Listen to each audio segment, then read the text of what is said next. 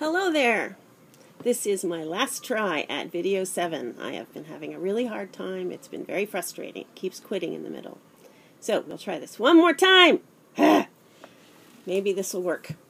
So we're going to be working on getting up and down off of our bellies on the mat. We've managed to get up and down from our hands and knees, from standing or sitting. Now we're going to work on getting onto our bellies.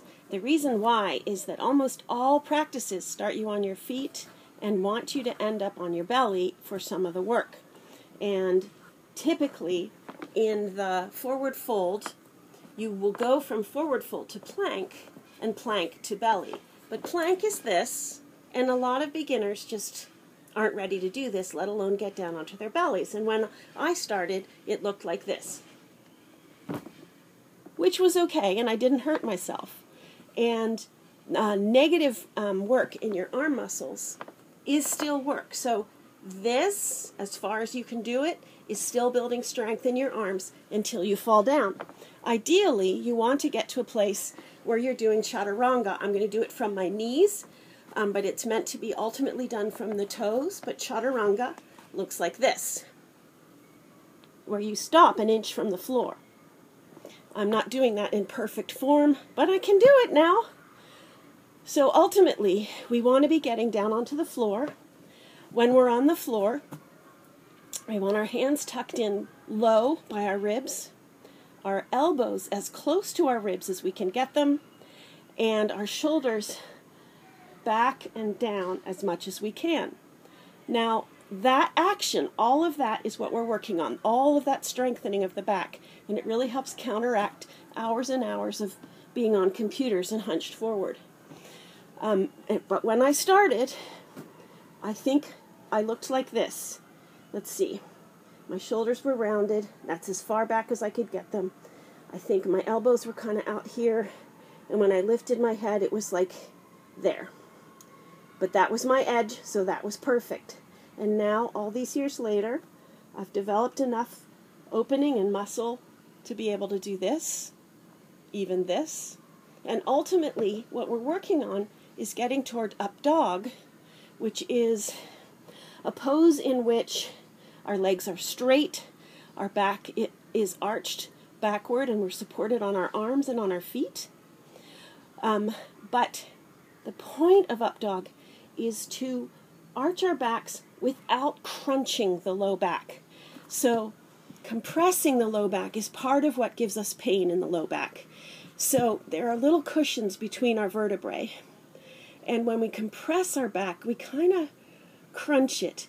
And a lot of people, especially if you're doing cobra with arms and you're pushing, you're kind of pushing into crunching your low back. And up dog really needs to be like lengthening, lengthening, lengthening, and then curving without crunching into the low back. So letting there be some play between those vertebrae as you expand. And that helps not squish those discs out. That crunching and bending is what makes discs slip. So you want to keep your back in good form and not put it under too much pressure so that you can eventually get to up dog if that's where you get, and it's okay if you don't. So you can do up dog without ever coming off the floor. Up dog is basically this position. My legs are straight, my toes are pointed, and then up dog is simply straightening the arms from there. Same position. And that arm strength comes later. So if you can work on doing a really healthy, back healthy cobra, where you're lengthening away from your hips rather than crunching into your hips, no weight in the hands, all of this is back muscle, you're doing great yoga without ever doing up dog. So, having said all that, we're going to play with getting our arms strong and getting down onto our bellies. You can do what I did, start in plank and then just go kaplunk, or you can play with different forms. So you can work on, you want your elbows to bend backwards, you don't want to be doing this kind of thing. That actually invites the shoulders to be up by the ears. It invites in proper form. So elbows bending straight backwards. It doesn't look like they are, but they are now in straight alignment with my wrists.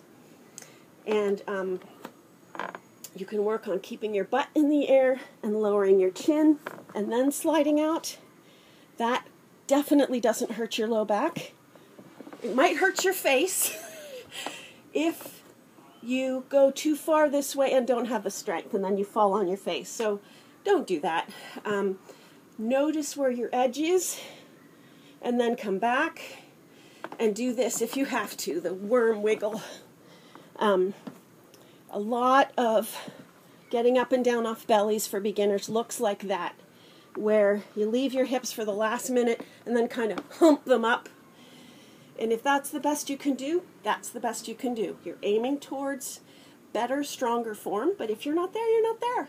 So if you're getting down looks like wormy, then that's what it looks like. Just try to remember to protect that low back, because this crunchy can hurt the low back. So tucking your hips under can help protect the low back.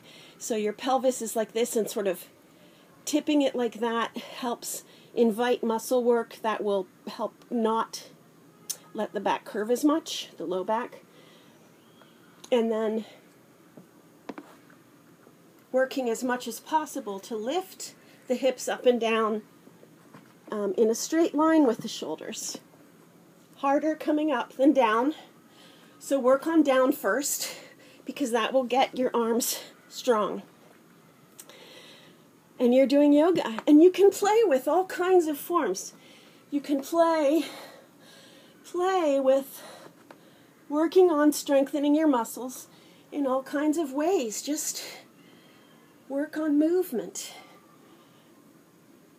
All of these things are working on helping your body remember all these ways of moving that you could do easily as a child, and that retaining the ability to do these moves helps retain a youthfulness in your body, helps you not get injured so easily. Studies have shown that people who do yoga have quicker reflexes and better recovery if we stumble, if we trip, if we slide down the stairs a bit. We're less likely to end up injured because we're keeping these tiny muscle movements and the strength and openness in the joints so that we recover more quickly, and we're not as likely to stretch or strain muscles because they're kept in good strength. So whatever you're getting up and down off your belly looks like, do it gently, do it playfully, be kind to yourself. And then cobra, opening the shoulders. Again, once you're down on your belly, hands by your low ribs, elbows tucked in as tight as you can, which already helps draw your shoulders back and down. And then you lift your head as if there's a string pulling straight out the top of your head. So it's not going straight up to the ceiling, it's kind of raising like this, and with a pulling action that way, which also helps not crunch your back. So that's what you're imagining as you're working on cobra. Whatever your cobra looks like,